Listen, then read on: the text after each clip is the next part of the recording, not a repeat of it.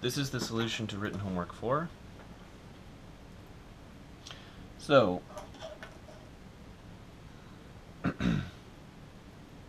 we have two conditions.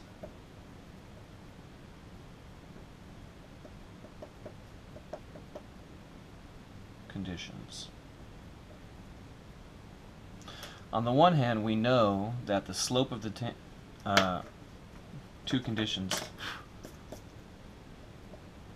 on the slope of the line in question. On the one hand, we know that the slope must be 9.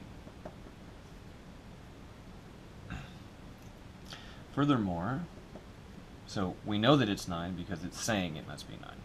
And on the other hand, because of differential calculus, we know that it has to be the derivative of f evaluated at 2.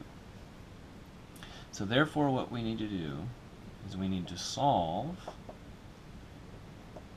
the derivative of f evaluated at 2 is 9 for the parameter a.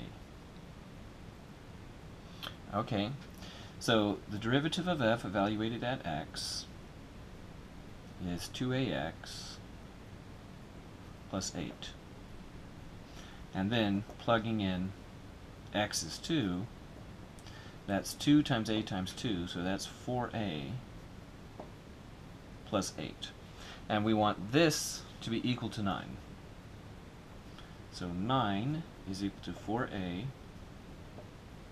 plus 8. Move the 8 to the other side and get 1 is 4a, so that 1/4 is a.